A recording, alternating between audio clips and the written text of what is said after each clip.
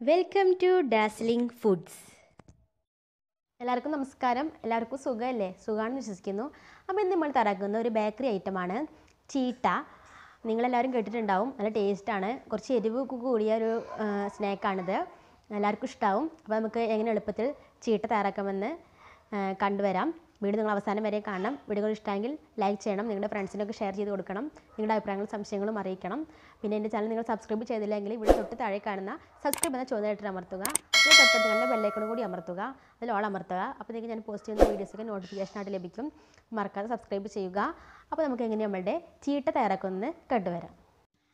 അപ്പോൾ നമുക്ക് അതിന് വേണ്ട ഇൻഗ്രീഡിയൻസ് എന്തൊക്കെയാണ് നോക്കാം. അപ്പോൾ ഇതിനായിട്ട് ഞാൻ നന്നായിട്ട് പൊടിച്ച നമ്മളുടെ പത്തിരിപ്പൊടി ഇല്ലേ, അങ്ങനത്തെ പൊടിയാണ് എടുത്തിട്ടുള്ളത്. ഒരു ബോൾ എടുത്തിട്ടുണ്ട്. പിന്നെ കുറച്ച് ഉഴുന്നുപരിപ്പ് എടുത്തിട്ടുണ്ട്. പിന്നെ തേങ്ങ, ഒരു അരമുറി തേങ്ങ എടുത്തിട്ടുണ്ട്. പിന്നെ 3 ഉണക്കമുളക്, കുറച്ച് ചെറിയ ജീരകം, കുരുമുളക് ഉണക്കമുളക് നിങ്ങൾക്ക് എരിവിനനുസരിച്ചിട്ട് എത്ര എടുക്കാം. പിന്നെ നെയ്യ്. അപ്പോൾ ഇത്രയേ ഉള്ളൂ ഇൻഗ്രീഡിയൻസ്. കുറച്ച് ഇൻഗ്രീഡിയൻസേ ഉള്ളൂ. ഇത് ആദ്യം നമ്മുടെ തേങ്ങ, ഉണക്കമുളകും കുരുമുളകും ചെറിയ ജീരകമൊക്കെ ചേർത്തിട്ട് ഒന്ന് അരച്ചെടുക്കാം. കൂടുതൽ അരയേണ്ട, ഒന്ന് ചതച്ചെടുത്താൽ മതി. നന്നായിട്ട് അരയേണ്ട ആവശ്യമില്ല. ഇപ്പോൾ തേങ്ങ ഇട്ടു. ഇനി അതിലേക്ക് നമുക്ക് ചെറിയ ജീരകം, കുരുമുളക്, ഉണക്കമുളക് ഇടാം. നിങ്ങൾ കുട്ടികൾക്കൊക്കെ കഴിക്കണമെന്നുണ്ടെങ്കിൽ കൂടുതൽ എരിവ് കുട്ടികളുണ്ടെങ്കിൽ കുട്ടികൾ കഴിക്കില്ല. അപ്പോൾ അതിനനുസരിച്ചിട്ട് കുരുമുളക്, ഉണക്കമുളകൊക്കെ എടുത്താൽ മതി.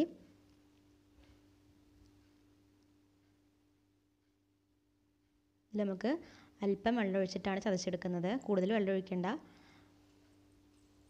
ഞാൻ കുരുമുളക് ഫുള്ള് ഇട്ടിട്ടില്ല. എനിക്ക് എരിവ് കൂടുമോ എന്നൊരു സംശയം, അതുകൊണ്ട് ഫുള്ള് ഇട്ടിട്ടില്ല. ഉണക്കമുളക് 3 എടുത്തിട്ടുണ്ട്. ഇതിലേക്ക് കുറച്ച് വെള്ളം ഒഴിച്ചിട്ട് നമുക്ക് നന്നായിട്ടൊന്ന് ചതച്ചെടുക്കാം. ഞാൻ ചതച്ചെടുത്ത് വന്നിട്ടുണ്ട്. അതവിടെ ഇരിക്കട്ടെ. നമുക്കിനി നമ്മുടെ അടുത്ത പരിപാടി നോക്കാം. അത് നമ്മൾ ഉഴുന്നുപരിപ്പ് നന്നായിട്ട് വറക്കണം.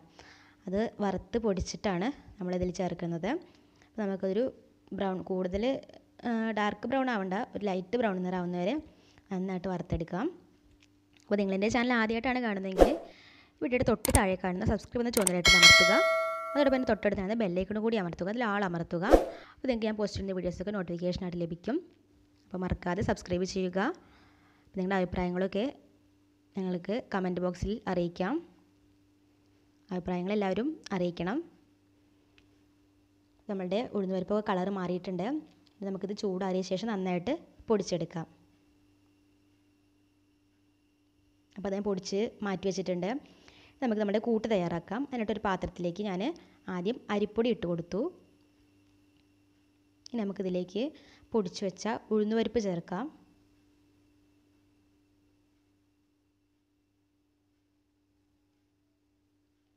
ഇതിലേക്ക് തേങ്ങ അരച്ച് വെച്ച അതിൻ്റെ അരപ്പ് ചേർത്ത് കൊടുക്കാം.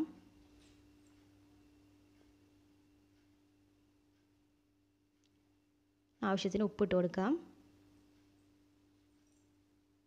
ഇത് നന്നായിട്ട് കുഴച്ചെടുക്കുക.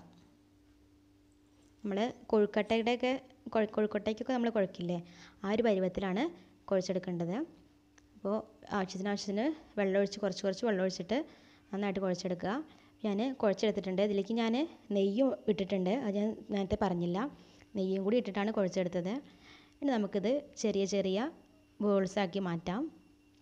നല്ല ഈ ഒരു വലുപ്പം മതി, കൂടുതൽ വലുതാവണ്ട. കാരണം നമ്മളിത് എണ്ണയിൽ ഇനി വറുത്തെടുക്കുകയാണ്. അപ്പോൾ നമുക്ക് കൂടുതൽ വലുപ്പം ഉണ്ടെങ്കിൽ അതിൻ്റെ ഉള്ളൊന്നും വേവില്ല. അപ്പോൾ ഞാൻ എല്ലാതും ചെറിയ ചെറിയ ഉരുളകളാക്കി എടുത്തിട്ടുണ്ട്. ഇനി നമുക്കിത് വറുത്തെടുക്കാം. അതിനായിട്ട് ഞാൻ ചീനച്ചട്ടിയിൽ കുറച്ച് ഓയിൽ ഒഴിച്ചിട്ടുണ്ട്. ഓയിൽ നന്നായിട്ട് ചൂടാവട്ടെ.